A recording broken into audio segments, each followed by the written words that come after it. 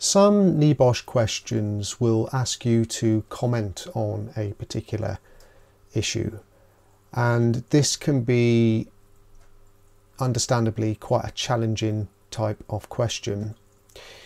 And I want to give you a technique that will hopefully help in answering this type of question. Maybe not in every case, it might not work in every single case of a comment on question, but I've looked back at a few previous papers and it'll work on the majority of them. So basically the question that I'm thinking of that I want to use in this video is there was a task involving setting suitable health and safety targets.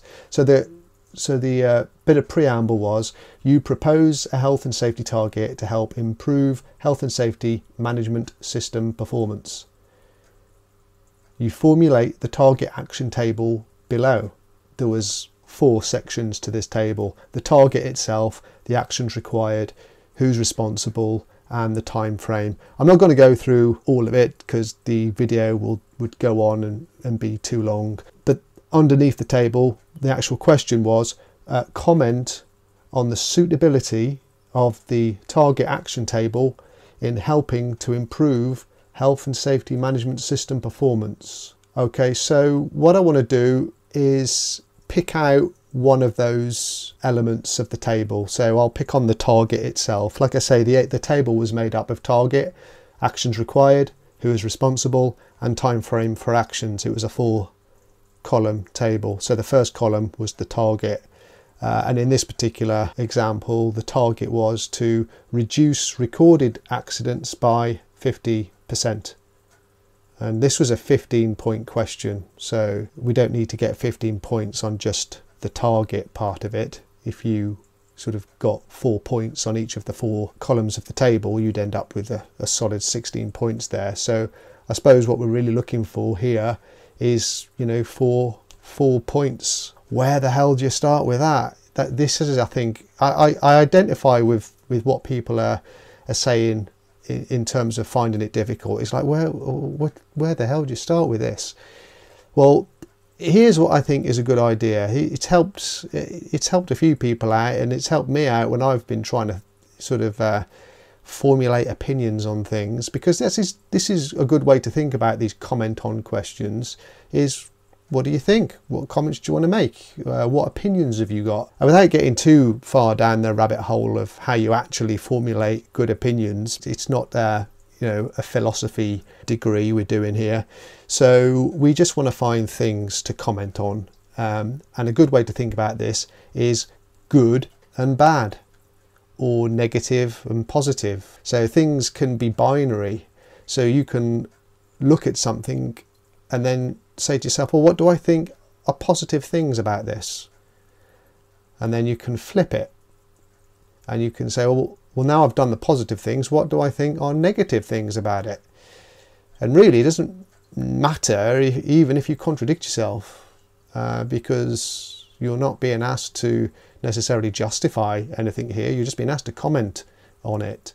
Let's go through this. So what we're doing is, just to reiterate what we're going to be doing in this video over the next couple of minutes, is commenting on the target of reducing recorded accidents by 50%. Obviously there's a scenario to this as well, several pages long scenario. I'm not going to go through all of that because I don't think I need to for this one. This is where you go back to your course notes and see, and by course notes I mean whatever your course material is, whether it's online or whether it's a textbook or whatever, and you go into sort of section 2.2, which looks at how health and safety management systems work, because you'll see in the question that it specifically mentions management systems, and setting targets are a key part of a health and safety management system.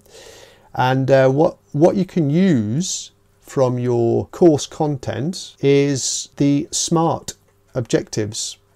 So that's what I'm going to use here, because NEBOSH, it's in the syllabus. NEBOSH they talk about targets needing to be SMART. I don't know if you've heard of SMART targets before.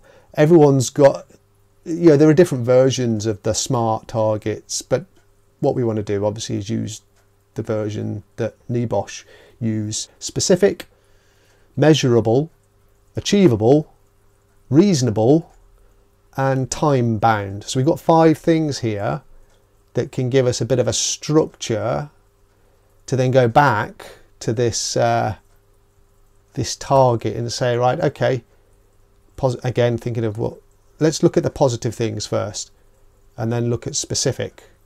Well, reduce recorded accidents by 50%. Well, 50% is specific. Okay, so that's a comment. Write it in. Write it into your box there on your exam paper. 50% is a specific target. And then you could say, okay, going on to the M of SMART, it's also measurable, isn't it? It's numerical, it's quantitative. So that's another comment. You could point out that 50% is a measurable target. It lends itself to being measured. It's quantifiable. So that's another one. Reduce recorded accidents by 50%. You could say that it could help reduce.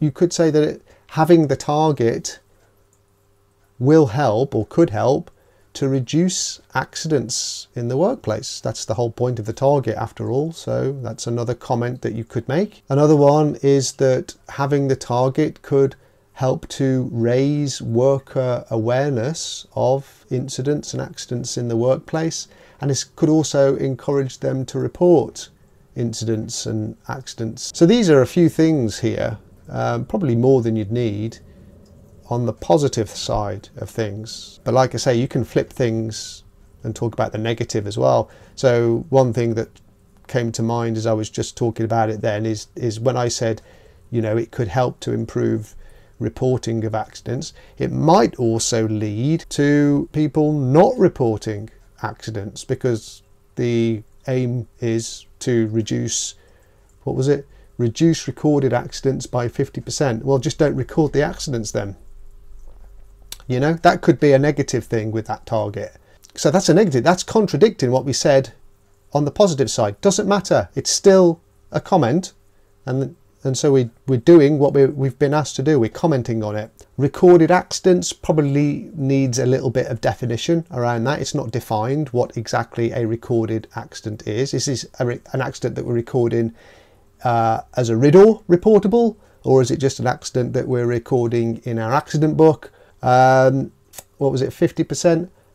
Bit ambitious. So that might be going back to SMART, although it's specific and it's measurable, perhaps the target is not achievable or reasonable. You could use both of those. Is 50% actually achievable, and is it reasonable to set such an ambitious target? From the scenario, I know I said I wasn't going to go through the scenario in detail, but a bit of information that I will pull out from the scenario is that it did say on this particular exam paper that accidents weren't being recorded. So if accidents weren't being recorded, how can it be reasonable to set a 50% target to reduce recorded accidents if they weren't even being recorded in the first place? That's another negative thing. So by now, I haven't really been keeping track here, but if you consider that there were 4 columns to the table, so 4 things you could talk about, and one of the columns there were in the actions column there were 2 actions. So really there are 5 bits of information within this table that you could talk about. Just doing the quick maths, 15 points available, 5 things to talk about. You need 3 points. You need to be making 3 comments on each piece of information, and we've been through more than 3.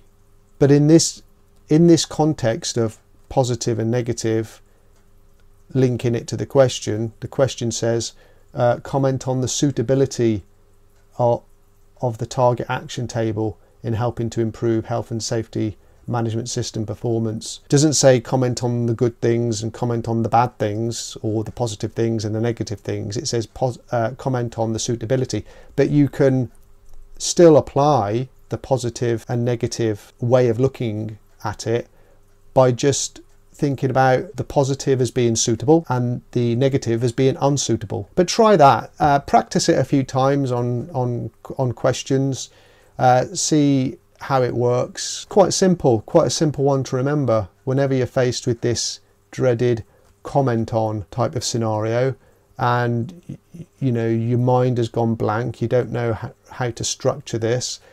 Just immediately think of two columns, or two lists, or two sides to the argument, or whatever, but think of positive and negative, or good or bad, or in this context suitable or unsuitable. So I hope that's been useful, and as always, if you've got your exam coming up soon, I wish you the very best of luck with it. I hope you've got some value out of the video that you've just seen.